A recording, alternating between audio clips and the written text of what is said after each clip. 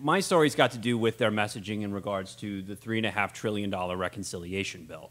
Now, there was a quote that was said by, here I got it written down, the White House spokesman Andrew Bates on Friday talking to Axios, and this is his words. He said, "The bill's price tag is $0 because it will be paid by ending failed special tax giveaways for the richest taxpayers and for big corporations, adding nothing to the debt." So, of course, all of us sitting at this table understand how math works and know that everything that was just verbalized is completely preposterous and has no groundings in reality. But I think there's somewhat of like their strategy that's revealed with some of the sentiment that they're communicating here. Because I think when we look back at the earlier months of the Biden presidency, what we were seeing is them trotting out these extremely progressive, extremely expensive bills and trying to have them kind of passed on an individual basis. So they trot it out there. They kind of do the whole public relations lap with the mainstream media just to see what kind of approval they get. But what I think that they discovered, much to their surprise, is there's actually very little appetite in the American population for bills that are stuffed full of pork and cost trillions of dollars. And so we saw that happen with the COVID recovery plan in the beginning, where they had to pass that through reconciliation because they couldn't clear the 60-vote threshold of the filibuster. We saw the For the People Act come to a grinding halt because they couldn't reach that threshold. Absolutely thankfully for that. We saw the same thing with the Equality Act, where they tried to once again push this forward. We saw this even with the infrastructure bill that was negotiated on a bipartisan basis, where they had to get 10 Republicans to come over who actually also yanked $1 trillion out of the bill. When it was initially proposed, it was $2.2 trillion, even though it settled on $1.2 trillion. So I think what they've discovered is that when they try and push these bills forward, there's no appetite for it, there's no support for it, and it's dead on arrival. So instead of them trying to do them all individually, I see the reconciliation as just all of it being jammed into one mega package.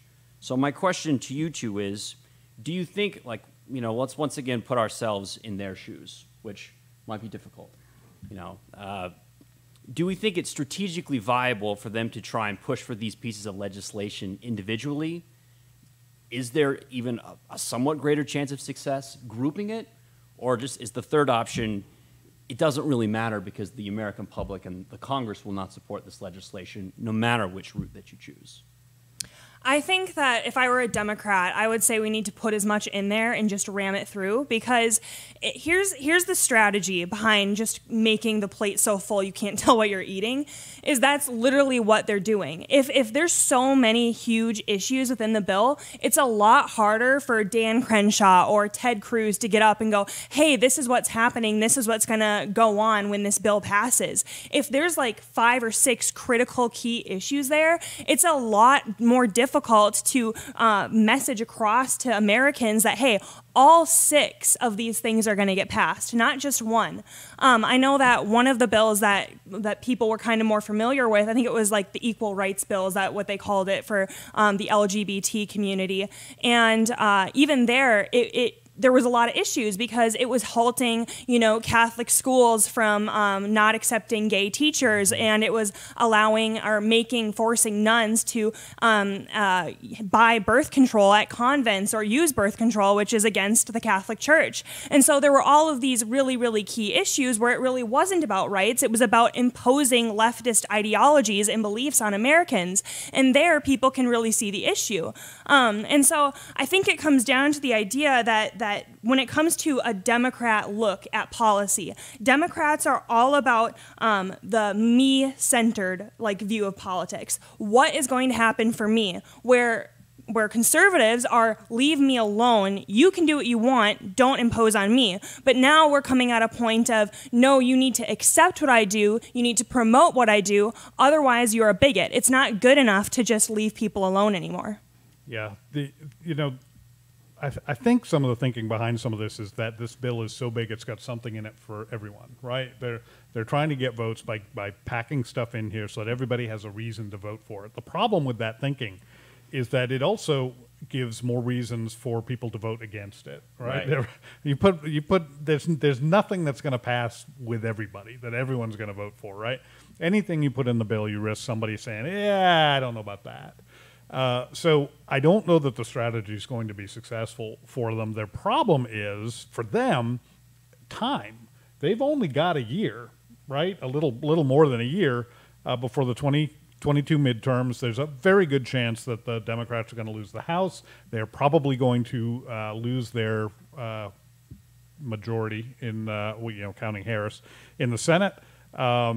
But as long as it only takes one, right? As long as the Republicans take one House of Congress, that's it for the Biden agenda. It's over. So I think they are thinking. I think part of the thinking here is we just don't have time to piecemeal this thing. We've got to get this stuff done, and we got to get it done quickly. Not only before Congress potentially changes hands, but before they have to run. That, there are things in all of these bills that will be hung like albatrosses around their necks, and they want to pass the bill and get as far down the road from it as possible, so that people forget about it and they can run on other issues. So time is a big factor for them now. Yeah, and I think it's just important to mention that this is a staggering amount of money. Oh gosh, yeah. Like, we spent $4 trillion winning World War II. Right. Defeating the Axis powers. Right. And we're going to spend $3.5 trillion on human infrastructure? Yeah. I mean, that means. I'm sure there's something in a $3.5 trillion bill, like you said, that even the three of us believe in. Sure. But when Yeah. you I'm sure pair there it is. inseparably from all these other pieces of legislation that we think are going to be corrosive to the country's moral fiber, to be degrading to the economy, it doesn't matter if there's something in there for you and me when the overwhelming majority of it is garbage. Yeah, and the American people, we don't always have the longest attention span, but we're not dumb. We do know at some level, except for those on the farthest left, there's no such thing as a free lunch. So when they come out and say there's no cost associated with this, no one believes that. No one believes that's true.